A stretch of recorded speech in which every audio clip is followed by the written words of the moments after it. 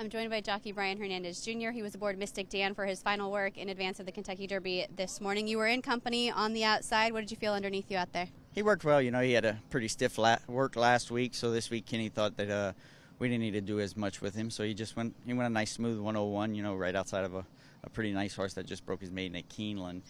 And it was just perfect 12s the whole way around there, so you have to be happy with him. He crossed the wire under his own will and just cruising along nicely.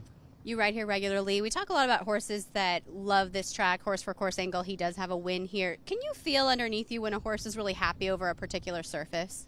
Yeah, and in Mystik Dan's case especially, he's been here a while now. You know, he shipped here right after the Arkansas Derby, so he's been here a little over a month, and he seems to be handling it well. He did all of his early training as a 2-year-old here, and he's familiar with the place. Have you noticed development or changes in him from that point until now?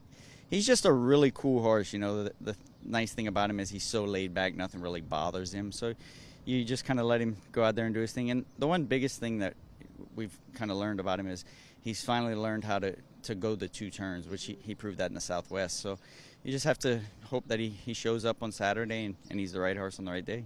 His style has really changed from the early days until now, but in a good way. He's really finishing up. Have you felt that progression mentally in him and being able to settle, relax, and make that one run? Yeah, he seems to be. You know, even like going to the pole and that when you're galloping to the pole, he gallops nice and off the bridle. And when you get to the pole, he'll jump forward and get in the bridle and cruise with you. But he's not overly aggressive about it.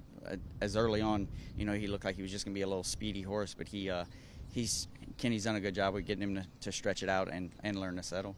We appreciate the insight. Good luck. Thank you. Brian Hernandez Jr. aboard Mystik Dan this morning for his final breeze, and he'll be up for Derby 150.